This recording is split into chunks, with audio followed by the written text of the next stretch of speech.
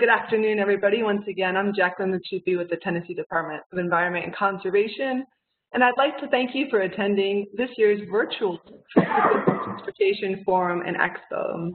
As you may know, this forum is collectively organized by Tennessee Department of Environment and Conservation, the Tennessee Department of Transportation, and the Tennessee Clean Fuels Coalition. The forum typically takes place as an annual conference where attendees share and discover projects that can reshape what is possible in transportation and mobility. In 2020, the Sustainable Transportation Forum and Expo will be held as a free online webinar series that will promote research, technology, planning, and policy developments that improve transportation efficiency, reduce vehicle emissions, and address the mobility needs of all. We are so thrilled by this year's virtual turnout, which is a testament of the interest and commitment to these topics in our great state. Today's webinar on freight and transportation and logistics is the first entry in the 2020 virtual webinar series. Our moderated discussion with our expert panelists will explore the short-term and long-term expectations for the growth of freight transportation in Tennessee, including how different actors across the state contribute to the future of sustainable, efficient, and economical freight movement. As a reminder, this webinar is part of the Forum's 2020 virtual webinar series discussing today's most pressing sustainable transportation topics. For your convenience, we've put the registration information for the webinar series in the chat box. Before we get started, I'd like to go over a few WebEx housekeeping items so that you know how to participate in today's webinar. You are all muted upon entry and will remain muted throughout the webinar to reduce background noise and associated audio feedback. We've also deactivated audience cameras to help with webinar bandwidth. To submit a question for Q&A, which will follow today's speaker presentation and moderated discussion, you can submit a written question into the chat box to our behind-the-scenes WebEx host, Mr. Caleb Powell. You can submit those questions via the chat box at any time during the webinar. He will hold those questions until the Q&A session begins at the end of today's session. So now that we're all oriented to the format of the day, we thought it would be fun and engaging to kick off the conversation with a lightning round of 3 quick poll questions using Mentimeter. For those that haven't used the platform before, it's very easy. It's just a 3-step process. You go to menti.com in a new web browser window or on your phone and enter the code that's on the slide, which is 2778069. I'll let everyone take a moment to pull that up, and we'll be able to see the live results from people. All right, 68 coming in strong.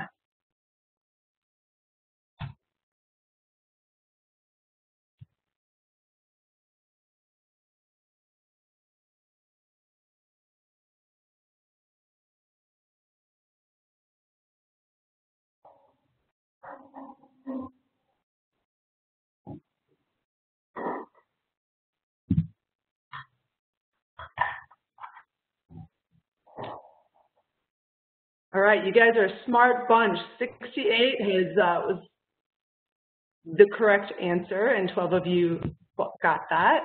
So we're going to transition to the next question. U.S. freight railroads, on average, move 1 ton of freight more than X miles on 1 gallon of fuel.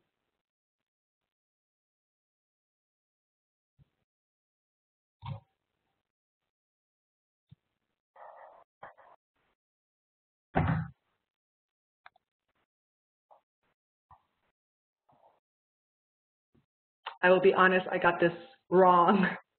I was wildly off until I saw the correct answer. All right, 370 and 470 are neck to neck. The correct answer is 470 miles. Pretty impressive. Okay, one last question. So We'll forward to the last one, which is 2/3 of freight shipped in the U.S. was shipped less than blank miles in 2018.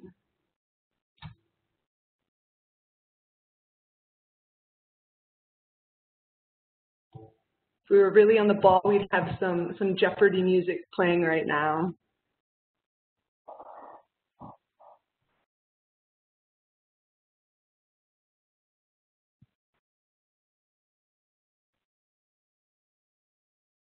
All right, the correct answer is 100.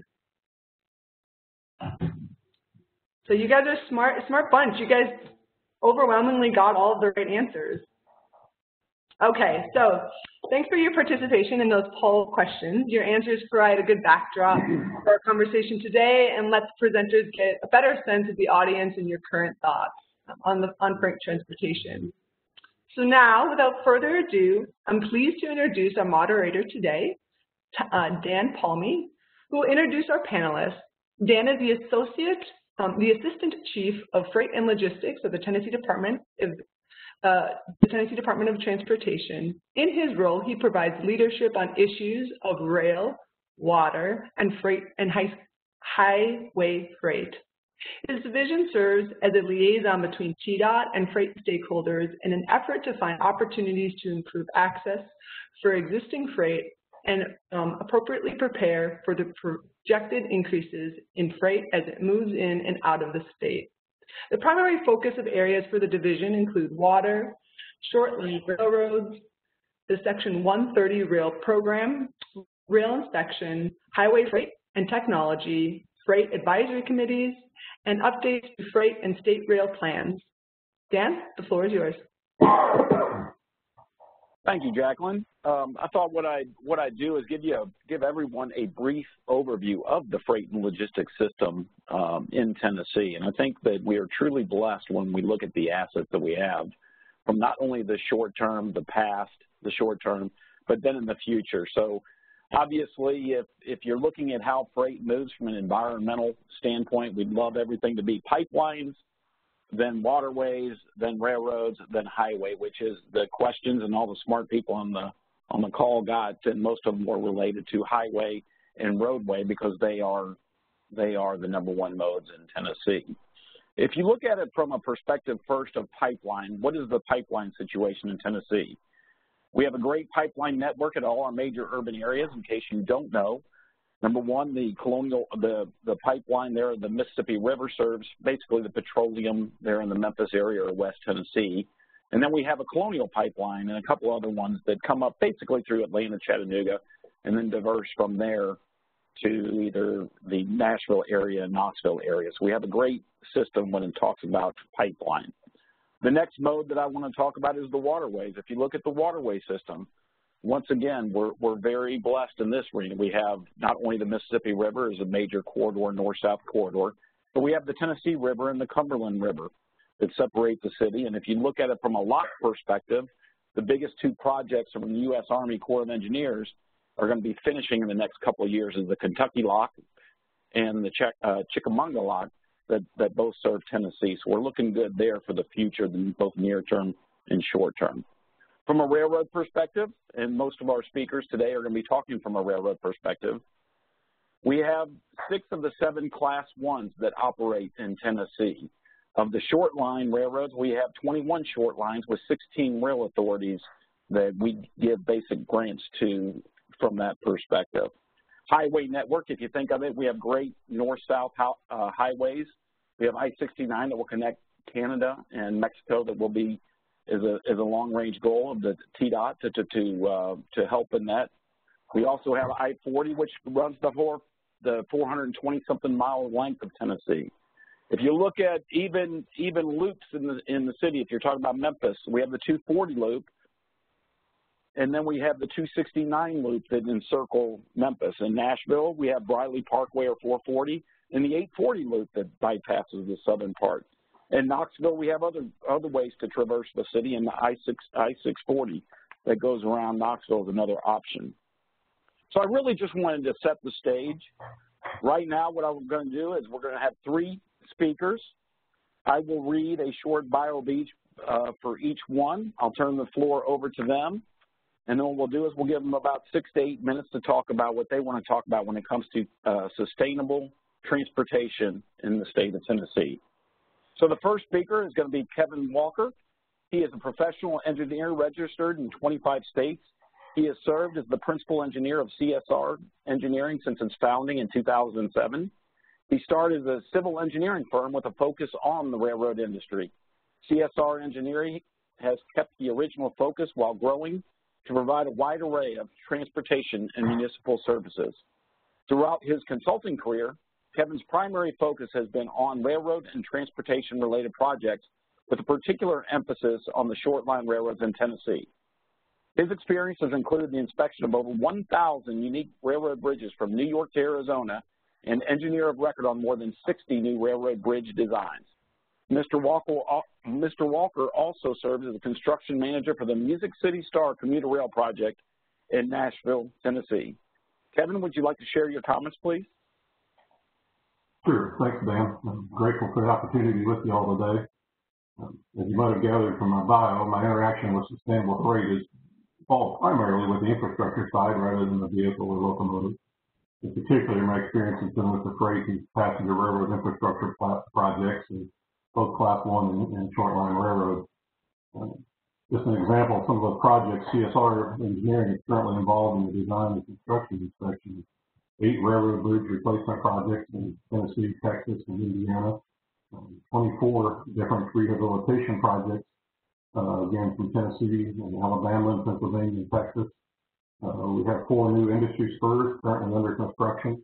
These new spurs are new connections or expansion of connections for industries all within the state of Tennessee, giving them better access or new access to shipping and receiving by rail, as well as several projects that are rehabilitating over 100 miles of track. These projects all run the full gamut of funding, from private funding from the railroad or indoor industry to local authorities and state and federal agencies.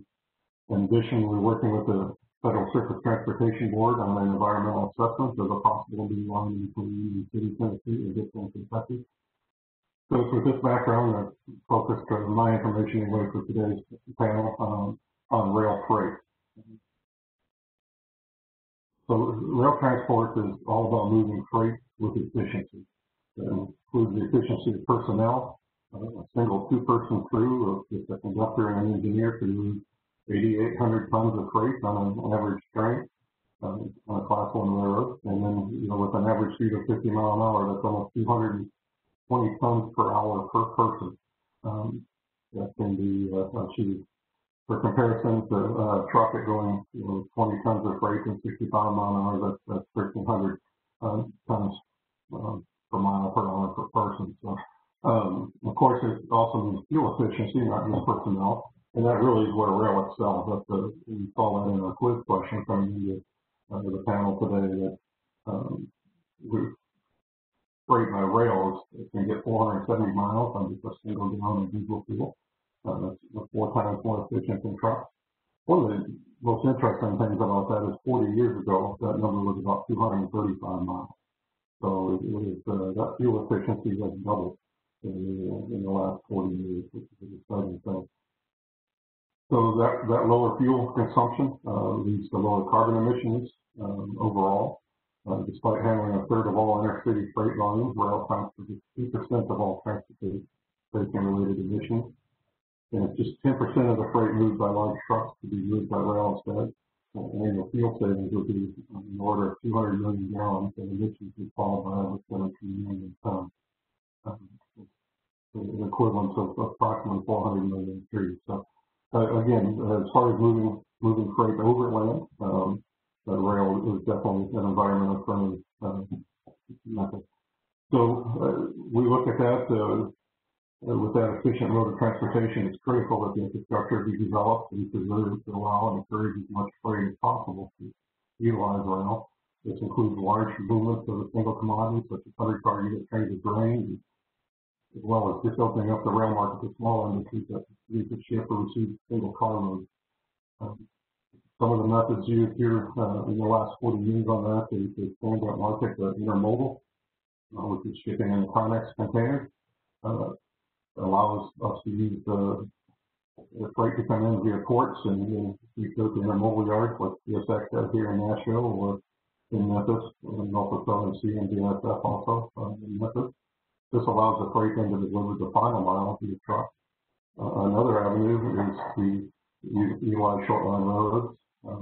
These former branch lines of Class 1s are third-party operated short line railroads, just as their name says, but they actually operate 29% of the total route miles in the United States. And 1 out of every 5 rail cars shipped in the United States, so the short line is an origin and destination. So these are very critical to the rail network as well, and open the rail network up to a larger audience, those industries to ship. So in Tennessee, there are 21 short line railroads with approximately 700 route miles. They interchange with 5 of the 7 Class 1 railroads we have in North America. That's where I have spent a large part of my career over the last 20 years. And we're very fortunate that Tennessee through PDOT has had a first-class program to help fund the rehabilitation and modernization of these lines and keep them viable and keep them as an option for industries to ship on. While we're talking sustainability of freight and infrastructure of rail, we point out railroads are notorious for thinking long-term. A 100-year-old railroad bridge is not an uncommon phenomenon. We have many that we're responsible for maintaining and foresee them functioning well into the future. So in many places, the railroads of Tennessee are operating over the same road bed drainage structures that they were built on prior to the Civil War. So with that, I look forward to our panel discussion today, sustainable freight transportation logistics. Thank you, Kevin, for those views. Some interesting statistics that you went over there concerning the short lines and the different freight modes in there. So our second panelist is Amanda Marufo. She has been with the BNSF Railway for 10 years. She graduated with her master's degree in environmental engineering from the University of Illinois, Urbana-Champaign, and went directly to work with the BNSF. Amanda has experience with facility environmental compliance, including hazardous waste disposal, stormwater permitting, field prevention plans, stationary source air permitting, and implementing an environmental management system. In her current role, she has responsibility for BNSF's mobile source air and climate programs, which include regulatory and compliance issues related to mobile sources. She is also involved in monitoring, tracking, and obtaining grants, and has a passion for new technology.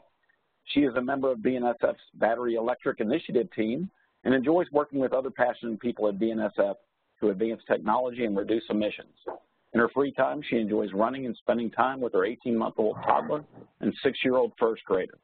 Amanda, would you please share your opinion on sustainable transportation in Tennessee? Sure, absolutely. Dan, can you hear me okay? I can hear you perfectly. All right, awesome. So again, my name is Amanda Marufo. I'm the Senior Manager, Environmental Operations at BNSF, and I wanted to take some time this afternoon to talk about one of BNSF's sustainability initiatives, which is our battery electric initiative. We have a team that works on assessing converting diesel equipment over to either hybrid or all electric versions. And we do the assessment at various locations with various equipment, taking a look at the economics. So some of the pilots that we're doing right now and will roll into next year, we are piloting an all-electric side loader, which think of a really big forklift. We're also piloting an all-electric drayage truck, 2 hybrid rubber tire gantry cranes, and what we affectionately refer to as the star of the show, but our battery electric locomotive that is going to operate in a hybrid concept. So basically meaning line haul train that's going to be paired, your battery locomotive will be paired with diesel locomotives. So what this means is we're incorporating, just think of a locomotive gutted, filled with batteries. We're going to incorporate this on a line haul train and optimize where and when we use the batteries in order to get the most fuel reduction possible. So our battery electric locomotive uses regenerative braking to charge the batteries. So think when you're braking or you're going downhill, you're charging the batteries. when you have a very hilly up and down terrain, that's where you're going to get the most benefit out of your batteries. But if you have a very flat terrain, your batteries can be depleted within 30 minutes, and then you're just essentially dragging dead batteries, which is extra weight, which can worsen the fuel efficiency of the train. So it's very important that you optimize when and where you use the batteries. Our pilot is going to start in Q1 of 2021, and it's going to run in California from Stockton to Barstow and back and forth for about 3 months. We're also in the process of piloting, which we've been for a while now, since 2017, but all-electric yard hostlers. So they're like the little trucks that are in the intermodal facilities that move the containers around. And that pilot, as I said, started back in 2017. And all of these are in California, and the reason why is because that's where the bulk of the incentives are. They have grants for equipment, grants for infrastructure, and then on top of that, they have their low carbon fuel standard where you're able to get credits for using electricity from the grid or renewable power versus diesel fuel. We're really trying to get some projects underway outside of California, but the economics are very, very tough, and we're realizing we can't do it without significant grant funding. You know, you look at the cost of the equipment, it's typically 2 to 3 times more than the cost of a diesel equipment, and then the cost of infrastructure we're seeing is typically 7 figures. So we have not seen infrastructure installation cost less than $1 million. In any of the assessments that we've done so far. And if the economics don't work out, it's ultimately not a sustainable project. You have to go back to the triple bottom line. Remember, it needs to be economic as well as having social and environmental benefits. We're really hoping to be able to, in the future, do an electrification project in Memphis. We have a very large intermodal facility there, but we're seeing even 50% funding, electric is not favorable over diesel. So it's really tough. The economics make it challenging, but also the market itself makes it challenging. You have to remember the rail industry, at least for locomotives, has 2 major equipment manufacturers and a fairly small market for locomotives. It's about 40,000 locomotives in North America. And when you compare that to, say, the light-duty sector, which has 270 million cars and over 30 OEMs in the market, more players in the market are going to mean more competitiveness, higher likelihood of costs going down, and a quicker advancement of technology. But at the end of the day, you know, when you're talking about climate change and becoming a more sustainable company, the concern and the focus is carbon emissions. And in terms of carbon, rail is the clear winner. You know, you look at converting truck freight movement to rail, and you're able to reduce carbon emissions just by doing that by 2/3. Because of our ability to pull so much freight on 1 gallon of diesel, we're inherently the #1 efficiency choice for land transportation. And I'm happy and excited to talk more and get into some more details later in the panel. So thanks for having me, and I'll hand it back to you, Dan. Thank you, Amanda. I know that facility on Shelby Drive in Memphis has some great electric cranes already that have been truly impressive and truly the intermodal terminal in the state as far as technology. So glad to hear about the updates and what you're doing in California as well. So the last speaker or panelist is going to be Amy Kosanovic with Tennessee Department of Transportation. She is a freight planning supervisor and works for the Freight and Logistics Division. She manages all the facets of freight planning for the division, including updates to the multimodal freight plan, the state rail plan, and prioritization of freight projects. Amy's unit also oversees the Short Line Rail Rehabilitation Grant Program and Rail Connectivity Grant Program. She graduated from the University of South Carolina in Columbia, South Carolina, with dual bachelor's degrees in history and English with a master's degree in public administration. Amy's prior experience with the South Carolina House of Representatives and with the Tennessee State Senate for nearly 10 years, she worked as a research analyst for South Carolina Department of Commerce, conducting industry analysis, labor market analysis, proposal writing, and tax incentive analysis, aiding in the recruitment of advanced manufacturing and research development companies to South Carolina. She enjoys living in Tennessee with her husband, Rick, and their 2 daughters, Katie and Allie. Amy, would you like to give a few minutes on your views of sustainable transportation in Tennessee? Sure. Thanks, Dan. I appreciate the time to meet with you all today, and it's an honor to be here today.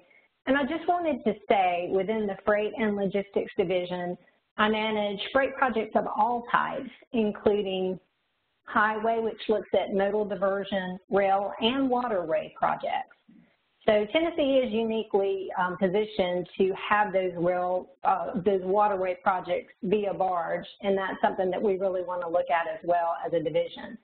Within our division, our goal is to place the right freight on the right mode at the right time. Currently, the majority of freight in Tennessee, as many have already said, moves via truck. But where possible, we are looking to create projects that would provide modal diversion, utilizing other modes than truck to move freight. One of the most powerful statistics out there shows that for 1,000 trucks full of freight, you can move that same amount of freight with 216 rail cars or just 1 barge. Both rail and barge are more energy efficient than trucks. Barges can move 1 ton of cargo, 647 miles per gallon of fuel. We've already been tested on the rail number, which is 470 miles per gallon of fuel. And when you look at a truck, they can move a ton of cargo, 145 miles per gallon of fuel. From an environmental perspective, if you compare the major modes and their emissions, identical amounts of freight create 154.2 CO per million ton miles by truck, only 21.2 tons by rail, and 15.6 tons by barge. So if we can shift even a small amount of freight from truck to rail or barge, we can provide choices for freight movement that are sustainable, help reduce congestion on our highways by modal shift, and reduce emissions. So what type of programs are we managing to create these, to make freight more sustainable? So for highway projects, where possible, we are encouraging projects that will reduce our freight bottlenecks on interstate highways, and we want to provide better traffic flow and less congestion. And those projects can vary from interstate or interchange improvements to truck climbing lanes to intermodal facilities that create more last mile deliveries via freight. We also interact and receive applications from companies that would like to test vehicle platooning in Tennessee. For rail projects, it's already been mentioned, we do manage 2 programs that encourage more use of our short line and Class 1 rail networks in Tennessee.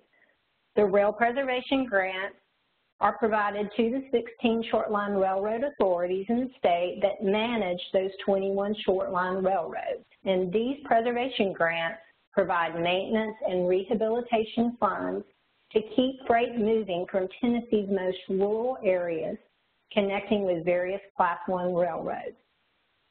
Our Rail Connectivity Grant Program is a competitive program that funded rail projects with the purpose of preserving highway maintenance for modal diversion, jobs, and bringing more business to Tennessee, which is the economic development impact.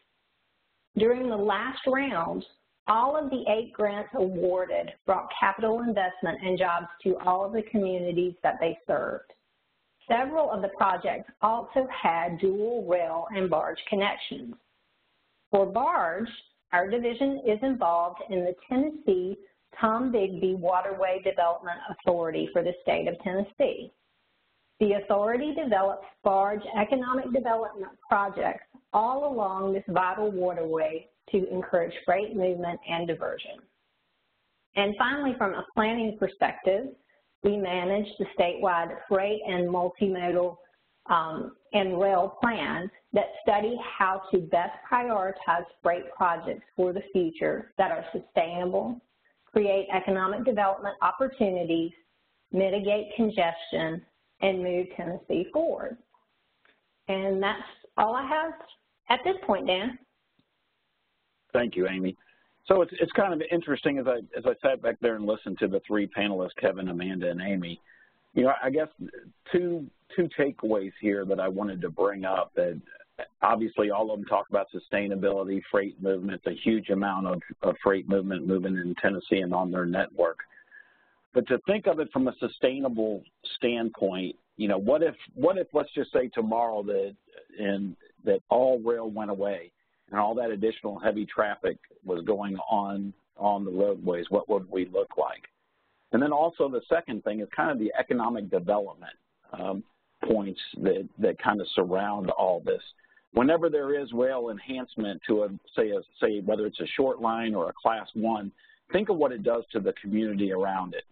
If you look at a short line railroad that Kevin mentioned in rural Tennessee, all those jobs come with it, and it just kind of enhances that county. But the same point, if you look like the BNSF in Memphis, it's in the middle of the warehouse district in Memphis, and think of all the jobs that come with that. So that's just a perception of mine as it comes to freight. Obviously, I'm the freight and logistics guy, so I have a passion for that. So what I thought I'd do is we're going to go over a series of questions. We got about 45 minutes left or 40 minutes left, and then Caleb's going to take over and look at, he's monitoring your questions. So we really want to hear from the audience. So if you have questions for any of the speakers today, please get your questions in. Caleb will take over and kind of talk about the questions and itemize it, and then we'll wrap up a little bit between myself and Jacqueline as we go forward. So what I'd like to do is I'm going to rotate the questions because I've got to keep the panelists on their toes. So we'll start off first, and this first question will be to all the panelists. Kevin, I'll ask you to speak first. But what are the short-term and long-term expectations of growth in the freight transportation nationwide? In Tennessee, growing VMT, added congestion, certain markets more heavily impacted than others? Can you address that question? And then we'll rotate from that to Amanda and then Amy. Sure, Dan.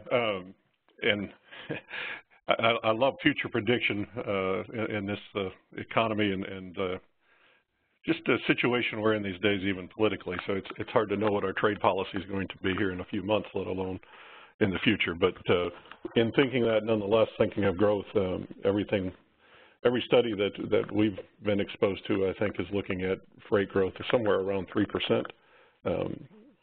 Nationally, we don't see anything trending down. And then as we think of Tennessee, you know, you tie that growth, as mentioned, to, you know, whether it's population or trade policy or individual commodities and the issues they have.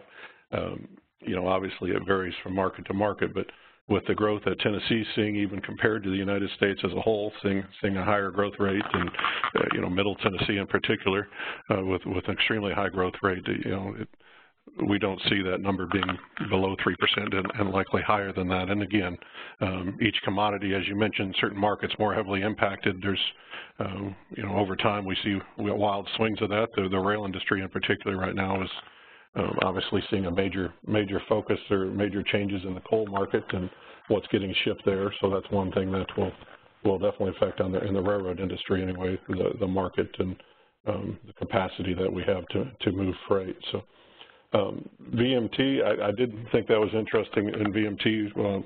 One of the factors of Tennessee, and that's one of our experiences even in getting the Music City Star going, is that we here tend to love our vehicles.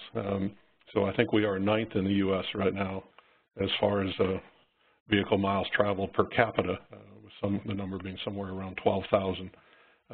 And that number doesn't seem to be going down, even as the rest of the country's perhaps is a little bit. So again, I see high growth, see that congestion that comes with that vehicle as Middle Tennessee and Tennessee as a whole grows, and we tend to hold on to that. Hold on to our vehicles. Congestion is going to grow, and therefore freight congestion with it, particularly on the highways. So that's kind of a quick outlook from my perspective anyway, Dan. Thank you, Kevin. Amanda, do you need me to repeat the question? It's kind of long. Or what are the short-term and long-term expectations for growth of freight transportation nationwide? In Tennessee, growing BMT, added congestion, are certain markets more heavily impacted? Yeah, so from my perspective, you know, what I've seen in the rail industry, we generally follow the trends of the economy. And this is really true, you know, when you look at the last 6 to 8 months of this pandemic, you can see that play out. The economy has decreased significantly, so has our volume and the goods movement industry in general. So back in April, March-April timeframe, our volumes decreased to 2018, 2019 recession levels. And then June-July timeframe, we did see volumes start to increase, particularly in the consumer product category. So think of, you know, your e-commerce or your Costco, Walmart goods. And we're slowly starting to see our volumes rebound to what we would consider normal levels. In terms of Tennessee, particularly Memphis, you know, where our intermodal facility is located, that's expected to grow. Freight is expected to grow in this area. Again, particularly for the consumer product category, which is our intermodal business. You know, as we see intermodal volumes increase, what's going to happen? On-road trucking is going to increase. The question is, to what extent? You know, businesses have a decision to ship their products via rail or via truck. And we're seeing more and more of our customer base take a very close look at that comparison between truck versus rail in terms of carbon emissions, because a lot of these companies are setting public carbon goals and trying to reduce carbon within their supply chain. And BNSF, we've created a carbon tool where you can calculate your rail emissions versus that same freight being moved via truck, so you can compare the two. And we're seeing that a lot of our customers can reduce their carbon emissions by 2/3 by shipping via truck or via rail versus truck. So it's a pretty powerful tool in terms of decision making, and we work with more and more customers every day to take a very close look at that. Thank you, Amanda. Amy, the same question? Sure. So as you look at the different statistics out there on freight growth and population growth, a lot of these, again, were prior to COVID, but as you look and project out to 2040, some of the statistics I've heard were that truck freight traffic is predicted to grow by, say, 35%, rail by 49%, barge by 32%, and air by 263%. And Tennessee is predicted by 2040 to have a 90% population growth. So that additional population is going to need additional freight, additional products. So growth is definitely a good assumption for Tennessee as well. As far as, you know, certain markets more heavily impacted, I thought about this because we have all those freight assets, the 6 out of 7 Class I railroads. We have the 5th largest inland port in the state and the largest North American freight-related airport in Memphis. The freight and logistics market is going to continue to grow. Just as Memphis is a hub for freight and logistics, there are going to be other areas in Tennessee that are going to see that. And as you think about automotive and the presence of Volkswagen in Chattanooga, and now the fact that they're going to build electric vehicles in Chattanooga, and with the fact that 88 of the 95 counties in Tennessee have an automotive presence, you're going to see automotive and advanced manufacturing markets continuing to grow as well. Thank you for all those comments. Boy, y'all threw out some great statistics, and I was just reading today an updated staff or yesterday actually about how they're saying a prolonged peak season with the advent of COVID and maybe not any more Black Fridays per se, but e-commerce. They're predicting it to go well into 2021 as far as freight flow. So it's going to be no lightening up on the freight and logistics is the message I'm hearing. So the second question for the panel, and Amanda, I'll go to you first, and then Amy, and then Kevin, is what are Tennessee's biggest opportunities for the proliferation of sustainable freight and logistics? What are the responsibilities of different actors, i.e. state, government, private industry, personal consumer, when trying to make freight transportation more sustainable? Sure, Amanda? Dan. So I would say TDOT, biggest opportunity, and it's going back to the truck versus rail concept, is to really understand the value of those avoided emissions by converting to rail. You know, in terms of also reduced highway congestion, decreased maintenance and repair costs on your highways, and of course lower carbon emissions. And I'm going to sound like a broken record, but conversion from truck to rail can offset carbon emissions by up to 75%, which is huge. If you look at the state and federal government, that's really going to be responsible for allocating R&D dollars, research and development dollars for funding the development of new technology that's going to take to get those lower emissions. And then utilities. Utilities are a huge part of the solution. You know, being able to roll out make-ready infrastructure programs to help cover the cost of installing infrastructure. And then the private sector is going to be responsible for identifying how best to transport their goods, doing a full assessment of their supply chain, and going with that low-carbon option, which is usually rail. And we're seeing more and more of our customers actively doing that. And then BNSF and other transportation companies, as well as the original equipment manufacturers, are responsible for working with the funding agencies and developing and implementing these concepts to advance new technology. And that's something that BNSF has been very aggressive with when the opportunities are there and the economics make sense. Thank you, Amanda. Amy, the same question. What are Tennessee's biggest opportunities for the proliferation of sustainable freight and logistics and responsibilities of such actors? Sure. I'm going to sound like a broken record as well, but I think it's worth continuing to bring up these topics. Modal diversion is one of our biggest opportunities as a state to attempt movements from truck freight to rail. And we also, again, have those natural assets with the Tennessee and the Cumberland Rivers and the Mississippi to move via barge. I don't think we can count out barge as a player in this game. Also, when you're looking at the responsibilities of the different actors, what I see personally is as a state DOT, we can encourage modal diversion. We can bring those players together. Private companies, economic developers, MPOs, different groups together to discuss, okay, what's going to be the best way to move that right freight on the right mode at the right time.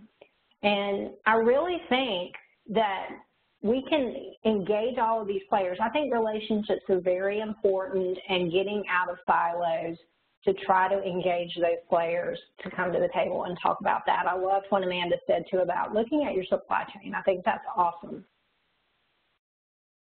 Thank you. Kevin, same question. You got any thoughts on it? Sure. And again, just mode diversion being my thoughts as well. As we've hit, you know, within each mode, there's obviously opportunities, but mode diversion from truck to rail being where my focus was. And really one of the practical answers to that, I think, and is something, Dan, you and I have talked about before, but that is, you know, one of the ways that the railroad industry went and basically has doubled their fuel efficiency over the last 40 years, one of many, but is that they've gone to larger cars, heavier cars, and that's one of the things that our short lines in the state have not all gotten there where they can handle those loads yet due to bridges and track conditions. So as that is upgraded and those cars are made available, it does two things. It makes their operation more efficient, which is more sustainable, but it also then opens up those particular lines to shippers on the line to have access to those same heavier cars and better rates. And of course, economy and economics of that move is always going to be one of the main drivers on the private side for that diversion. So I think really TDOT has been playing a key role in making that conversion, and I think continuing that and seeing that through to the end is going to have a big help here in Tennessee. Okay, thank you, Kevin, for those comments. Once again, I'm amazed y'all have certainly thought out these questions and answers, so I appreciate that. Next question, I'll start off just going in the same order, Amy and then Kevin and Amanda. How does energy efficiency get worked into freight planning technology adoption? And how does sustainable freight projects become a reality in Tennessee? So, again, thinking about being intentional in this process, I think the first step that Tennessee needs to take is we need to look at from a legislative perspective, do we allow these new technologies to happen in Tennessee? And we need to take those steps to appropriately plan and enact legislation that will make them, the ability for them to move forward. We also need to choose, these new projects and technologies like what BNSF is doing. We need to put ourselves out there as a candidate to be a testing ground. I think that's something that's very important and that we, again, just need to be intentional with doing. I think how they happen and become a reality in Tennessee, again, communicating. We all need to be at the table discussing and brainstorming how sustainable freight projects can become a reality. I really want to be involved with that as a DOT in the future and being at the table.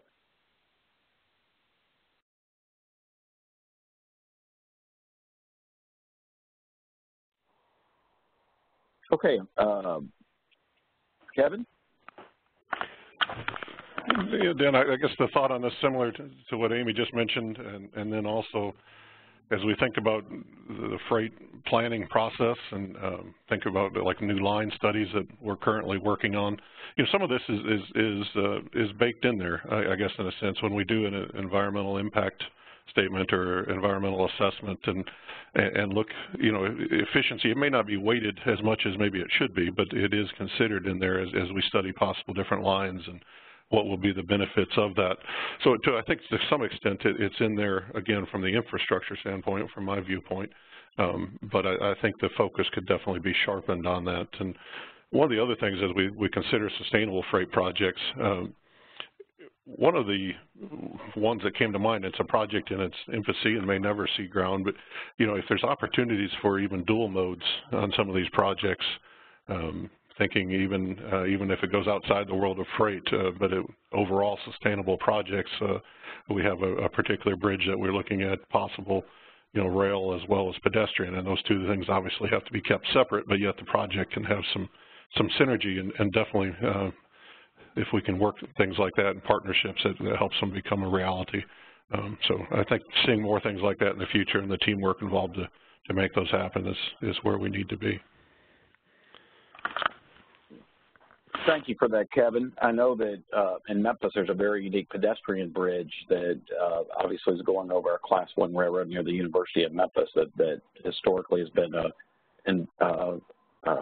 a nightmare waiting to happen, and now they've built this pedestrian bridge where even though pedestrians and rail doesn't mix, it definitely now has safe and a way for the students to get back and forth from campus. So kind of a unique perspective there, and ongoing best practices is so important. So Amanda, to you, how does energy efficiency get worked into freight planning technology adoption? And how does sustainable freight projects become a reality in Tennessee or on your network? So in terms of efficiency, BNSF is constantly measuring, tracking, and implementing efficiency initiatives, because for us, running our business at peak efficiency in order to best serve our customers is the ultimate goal. And then couple that with being able to do that at reduced costs, which usually, if you're being more efficient, you're able to reduce your costs. So unfortunately, though, new technology and peak efficiency don't always go hand in hand, especially at the beginning. So when you implement a new technology, there's something called the bathtub curve, where you start at a very high failure rate, and it slowly decreases as the technology improves. So knowing this, for sustainable projects to become a successful reality in the state, they need to be allowed to develop over time, especially when we're talking about the medium duty and heavy duty sector, because it's very use case specific, and then it's also a much smaller market. So secondly, at the end of the day, you need to have some sort of grant funding. So going back to that R&D funding that I was talking about earlier, you know, in order for a company to dive into new technology that may hurt their efficiency at the beginning, and it's going to cause capital costs to increase, you need to have grant funding readily available to offset those increased risks and increased capital costs. Very good comments. At this point, I've got 2 more questions I could ask the panel, but Caleb, how are we looking on questions? Do you want to ask a few questions from what the audience wants to hear? Yeah, right now we've got about 5 questions. If you don't mind, I might just ask 1 or 2, then we can jump back to some of your questions, and then jump back to finish off some of the audience questions. So we were talking about, I'm trying to pick one that sort of has to do with what we were just talking about. Let's see. So is there an effort to expand rail in the U.S.? I think there are a lot of miles of unused rail lines. Should we invest more in rail infrastructure? Does anybody want to take a stab at this on the panel? So I can, go ahead, Jim. I can give a quick overview that I just heard today on a Council of Rail Transportation of AASHTO, and they actually said that 96 municipalities since 2004 have basically reopened a track that was not being formally used, and they expect another 20 by 2030. So that's just a stat that I thought was a tremendous of getting back in the community to reopen some of these lines that historically have not been open for the past few years. So it's a very interesting trend, and I thought it was so unique that I actually wrote it down from a call that was just this morning. So Amanda, with that, please give your comments. Yeah, so I would say absolutely we're looking to expand, but it really goes down to what's the demand, what's the customer demand, and if it's there, then we work to best serve our customer, and that usually includes some type of expansion. But again, going back to the economy, the ebbs and flows with the economy, if the demand is not there and the customer need is not there, then we're not going to expand just to expand. So it really all comes back to the trends of the economy and how we can best serve our customers. Kevin or Amy, you want to take any more stab at that, or you want to go to the next question for Caleb? Well, go ahead, Amy. Yeah, I was just going to mention, so recently the Port of Cape Landing did win a build grant for an expansion of a rail spur that will connect to one of our short lines, potentially, in Tennessee, and that could create additional business. And I know Kevin's been working with KTRRP. So Kevin, did you want to mention that? Sure. And that's, I think as a railroad engineer and consultant, frankly, we're always going to be for more investment. That's self-serving. But we do see some good things happening that way.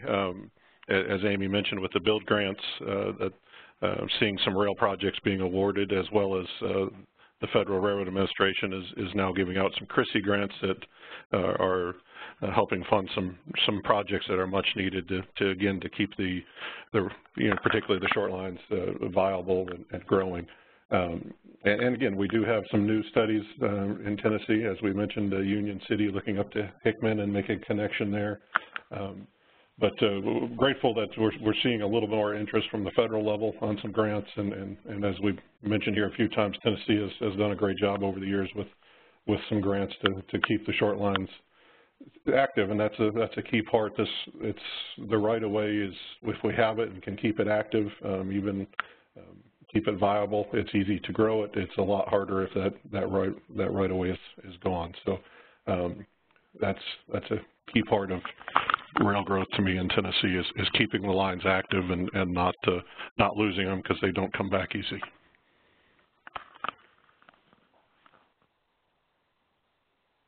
Caleb, you want to throw out another question? Yes, sir. So this is more of a comment, but it's sort of interesting to me, and I was going to see how the panelists, you know, if they had any comments regarding this. It says, railroads may grow, but there will still be a need to offload from rail to truck. Rail does not give you the last mile delivery to warehouses. So it wasn't really a question, more of a comment, but I was just excited to see how the panelists, what they had to say about that. 100%, and that's a very good point to bring up, and it just goes to show, you know, that drayage truck last mile portion is just as important and just as a key piece of the supply chain that, you know, the customers who are moving their freight have to take into account. That what does that last mile portion look like? And then from a land planning perspective, you know, that's why it makes sense to have an intermodal facility close to, you know, those warehouses and those transload facilities. So you're able to minimize and shorten that last mile dray move. I totally agree. And I would say, too, think about those last mile moves. This is where electrification of your smaller trucks can come into play. I think that's where it would be more feasible. And I know that Amanda's talked about, yes, it has to make sense economically, but those are studies. And I know a lot of, you know, last mile delivery companies are already engaging some of those electric vehicles. So I think that would be where that would be useful. And two, we have had companies even come to us about last mile using other modes like the e-trikes and those types of things within the urban core. I think the key is last mile or even last 10 miles, but not last 500 miles. If we can find that right balance is the key to that.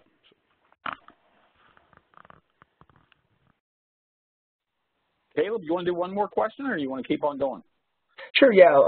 We got 3 more right now, and then so what I'll do is I'll just do one more, and then we can jump back into some of some of your questions, and then we'll finish up with these, and if there's any more that come in.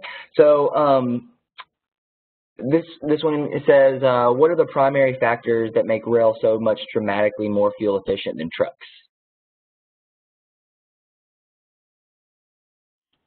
So it's our ability to carry 1 ton of freight on 1 gallon of gasoline, 470 miles. I think that was one of the questions on the beginning before the panel.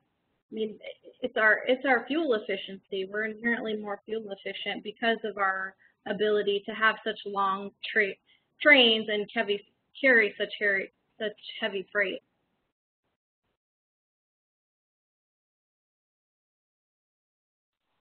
Kevin or Amy, you want to add to that? Yeah, I was just going to say, you know, we can't discredit how much congestion does bring down the fuel efficiency for your freight truck modes, because if they can move more efficiently and do more of a, you know, base speed, not where they're stop and go, that's definitely playing into the fact that they're not as energy efficient.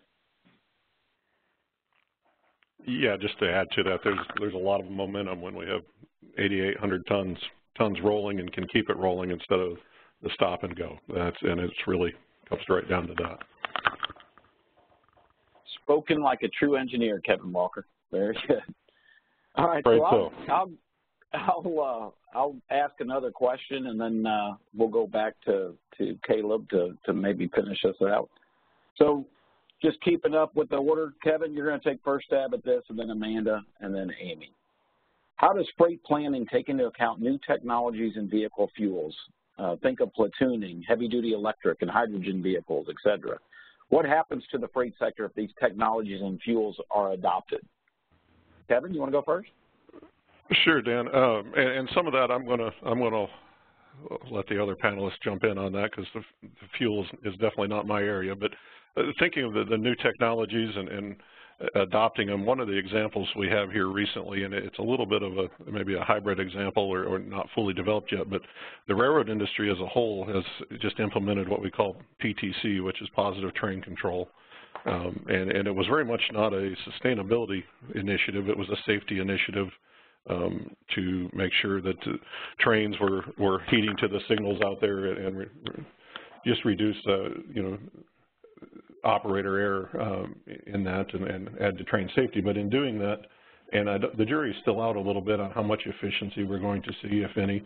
I think some different railroads have different opinions about that, but by going to that new technology, there's a theory anyway that we're going to be able to, maybe get more capacity out of a single line by the way the operations are handled and by bringing that train control into it. So I think that's a good example of some of these. It's definitely one, any new initiatives like that, that's been mentioned already by Amanda as far as the cost. I think PTC was about $14 billion to get that implemented here over the last few years. So the implementation of these new technologies are very expensive, and it takes a while to work all the kinks out of them and get it to where we see the efficiencies. We're seeing some of the safety numbers already, but to see the efficiencies, perhaps it's going to take a little while here. So.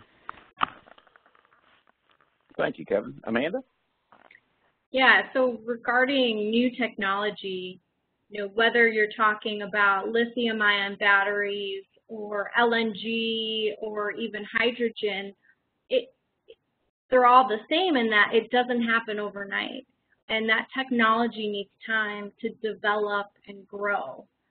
And for the medium duty and heavy duty sector, more OEMs need to be in the market in order for the technology to become better and more competitive and to finally see costs decrease.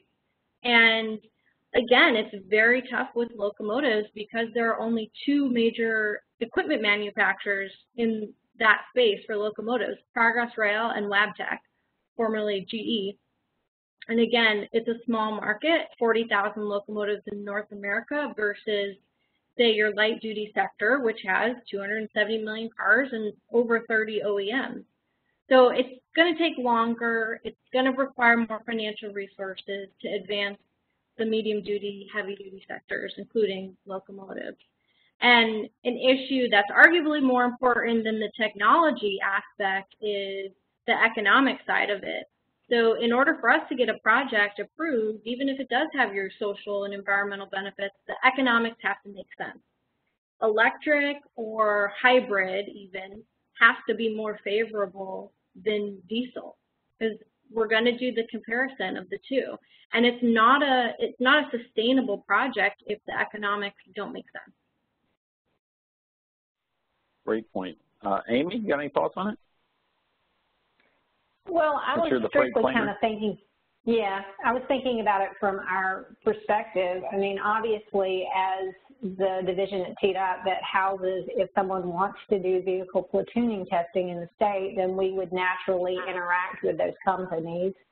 I do think that what we have to think about is if any of these new technologies are adopted, how it will affect, our current fuel tax structure and, how we would move forward in that. So I think we need to be proactive as we're planning and as we're thinking about as these new technologies are implemented, how is it going to continue to support transportation infrastructure in the U.S.? Tennessee is not the only state that's going to be affected by that. Everyone is. So I think we have to think about, from a planning perspective, all the facets, the economics, the way that we would implement, again, going back to legislation and making sure that we have the legislation in place that would be, would allow things to be implemented. So that's what I have to say. Thank you, Amy. The last question I have, and then we'll go back to Caleb, is, and we'll start off, Amanda, you take first stab at this, and then Amy, and then Kevin. How can freight and logistics be addressed in a system-wide perspective, focusing less on individual vehicle aspects and focusing more on how different freight elements interact with each other and the state at large? So I think this all comes down to policy, and a lot of, I'm in agreement with what Amy is saying, you know, regarding legislature. You have to focus on how to provide those incentives to new technology to help get over these hurdles and barriers that companies face related to the capital costs. Some of the key things that we see in our economic studies and where we're able to see favorable projects for electric, it really comes down to two main things. Being able to incentivize low carbon fuels. So for example, California has their low carbon fuel standard that offers a credit for using the electricity from the grid or renewables if you have it versus diesel. So you get an ongoing credit for that. And then they also have the utilities, the IOUs have a make-ready infrastructure grant program that where they come in and they work with the customer and help provide them the solutions to install that infrastructure for whatever electric equipment that they have to charge. So we're seeing those things that are unique today in California, but those are really the key things that are helping these projects get approved and move forward and advance the technology. Thank you, Amanda. Amy? I would just echo again what has been said before too, really having those intentional conversations as different groups and as different parties to the table and trying to bring everyone together. I think that's where, from a system-wide perspective, we're going to see more success in the future with getting these projects implemented. Any thoughts there, Kevin? Yeah, I guess just anytime you're looking at something system-wide and you have a system that's so many different moving pieces of different entities, it takes the teamwork that Amy's mentioned and the coordination, and then, as been mentioned, it's in the end, the corridor studies are wonderful. Look at possible modal diversions and in those to make sure that we're attributing the proper benefits and value to that modal diversion. But even after that, just the will and the legislative work that has been mentioned already to help fund those. It's in the end, it takes funds to make these happen. Great point. Caleb, you want to, let's check the chat box again and see what other questions that you have from the audience. Yeah, sure. So we had one that says, locomotives are already hybrid-powered vehicles. How can efficiency be increased? Get off mute for a minute. So what we're doing with our pilot, with our battery electric locomotive pilot in hybrid concepts is hopefully it's projected to increase fuel efficiency by 10 to 15%, which is huge when you're looking at the fuel consumption of a line haul locomotive. So as I mentioned at the beginning of the intro, talking a little bit about the battery electric locomotive, it basically takes a locomotive, guts it, fills it with batteries, and then you pair it with your other diesel locomotives in your hybrid now hybrid line haul concept. And every time you are either braking the train or going downhill, you're able to charge those batteries. And then when you're able to optimize the use of the batteries, that's when you get that fuel reduction from the other diesel locomotives that are in that line haul concept. And I'm not sure if I mentioned this in the beginning, but we haven't started the pilot yet. Wabtec is our project partner on this. They're right now building the battery electric locomotive at their facility in Erie. And it's going to be transported to California at the end of this year, and it'll go into pilot demonstration mode for about 3 months in Q1 of 2021, running from Stockton to Barstow. And then might just jump in. The other way to do that is just like in a vehicle, along with the technology, it's how you drive it. So, for the trains, efficient railroading includes things that looking at your lines and where we have passing sidings and where they can be lengthened, and can we keep all 8,000 or 10,000 tons rolling and make a pass, or do we need to sit there and idle for an hour while we're waiting on an oncoming train? And so working on efficiencies of the infrastructure as well will definitely help that fuel efficiency.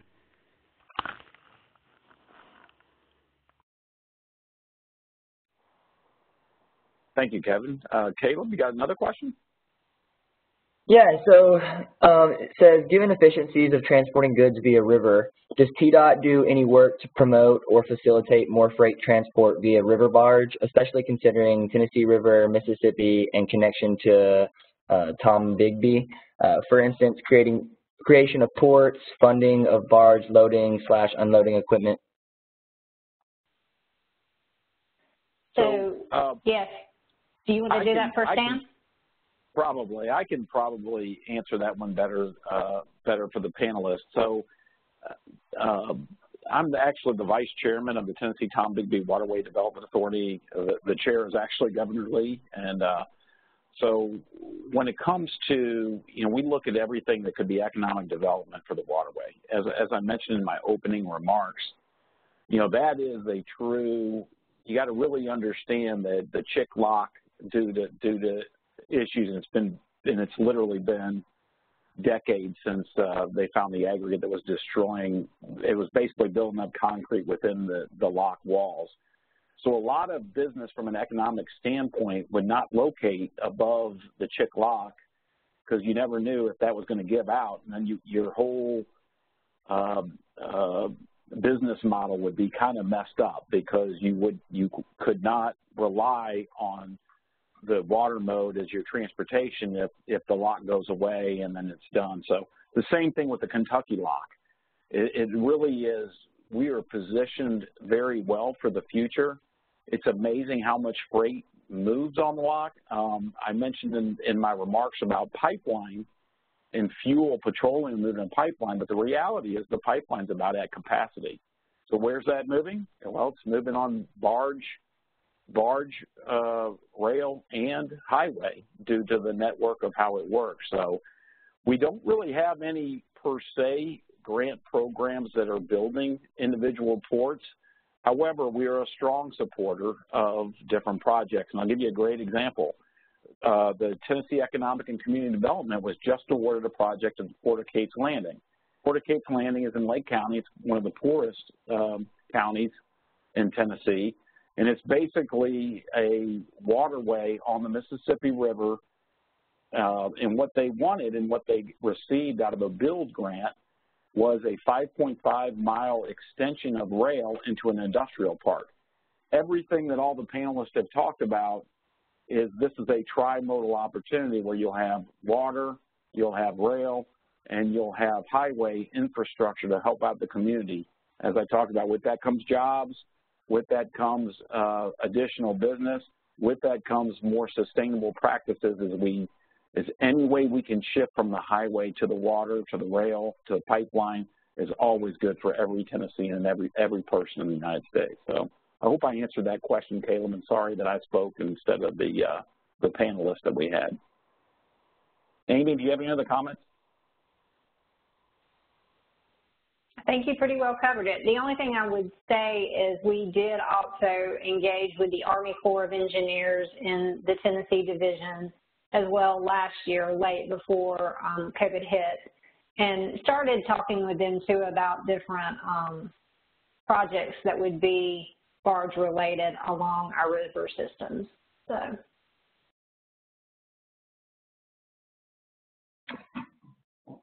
Next question, Caleb. Yeah, so what is one thing that we could do to help sustainability in the freight and logistics world? Incentives, grant programs? Panel, would you like to grab this one? I would say one thing you can do is look at your policy. Does your policy and your legislature allow you to have the right grant programs? Because a lot of times, you do have grant programs out there. For example, DERA. But if you look at how that grant program is set up, it is not set up well for conversion to all electric or even hybrid. It's set up well for turnover to a cleaner diesel. So typically your cost effectiveness on those grant programs are going to be pretty low because your cost of a new diesel is comparable to the cost of the old diesel. But when you look at the cost effectiveness for conversion to all electric, it's much higher because of those higher capital costs.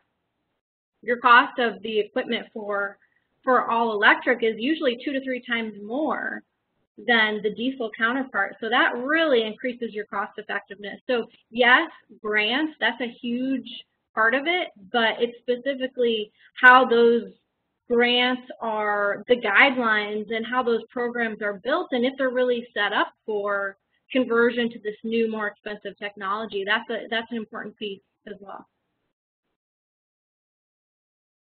Kevin, do you have any thoughts? Yeah. Or go ahead, Amy.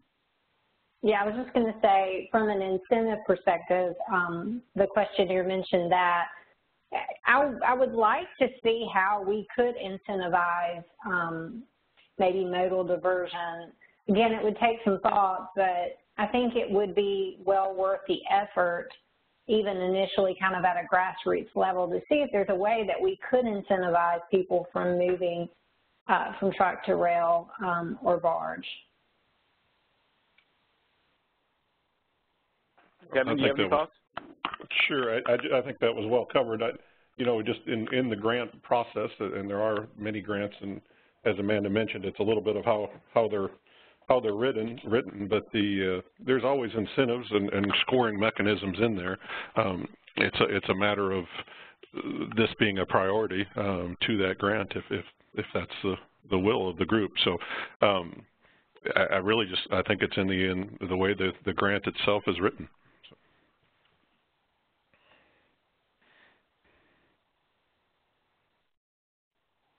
Very good. Caleb, you have one more question, I saw. Yes, sir.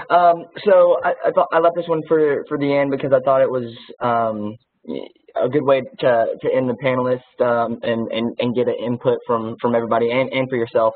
It says, what upcoming Tennessee freight projects are you most excited about? So I'd like to hear from the panelists and from you, Dan.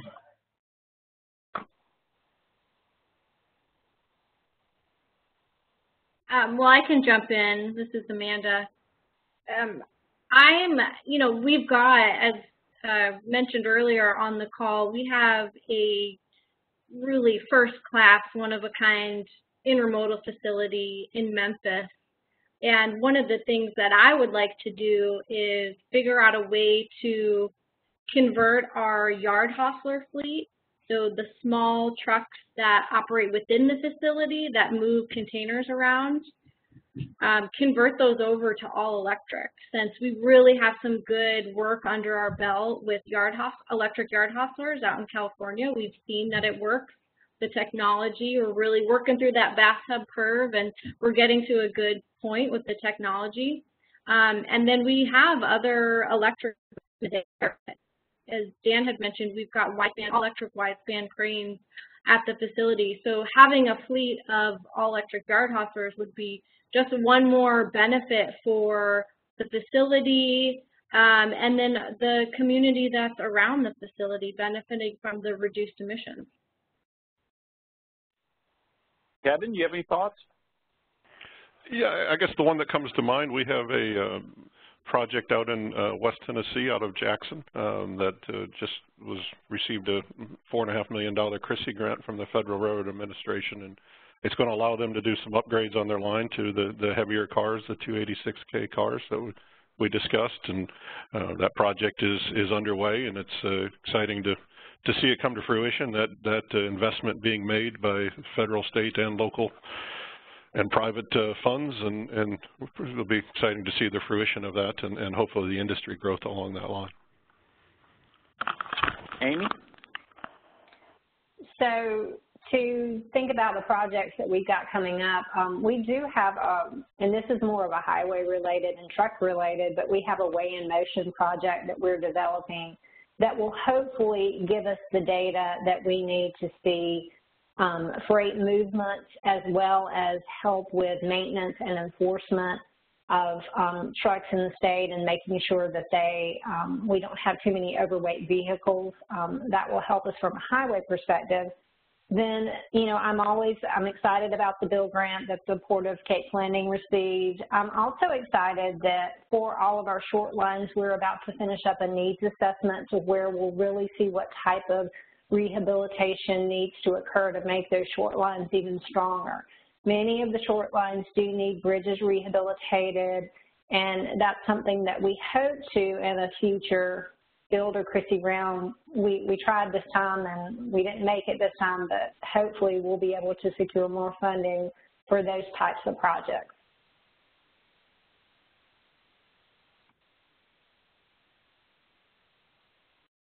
Thank you. And I guess, Caleb, since you asked for my opinion before I turn it over to Jacqueline for the closing comments, you know, I'm real excited about all modes.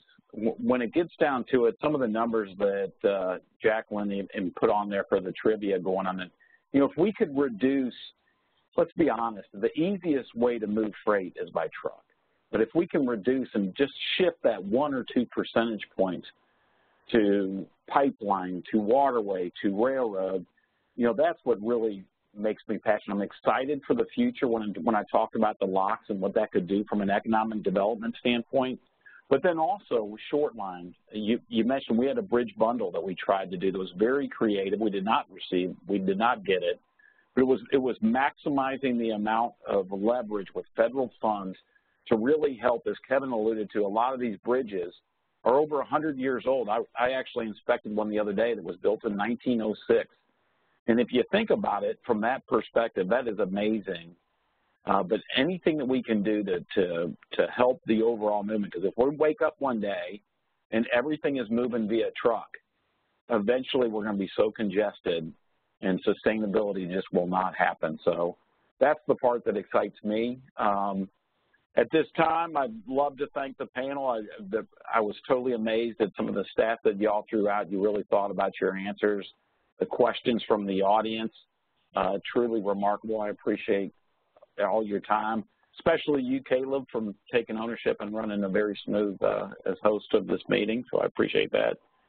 Jacqueline, with that, can I give it back to you?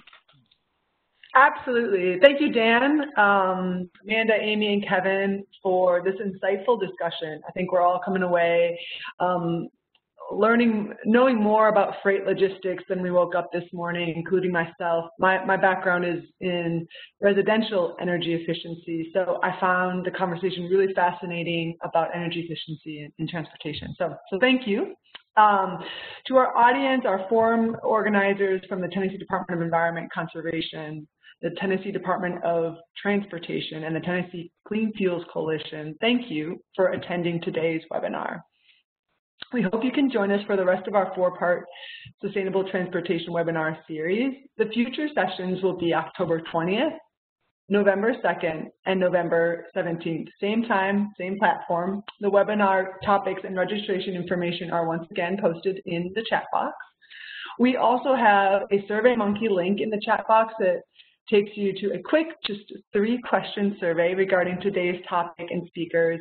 Your feedback greatly helps us shape what next year's event looks like. So thanks in advance for completing that survey.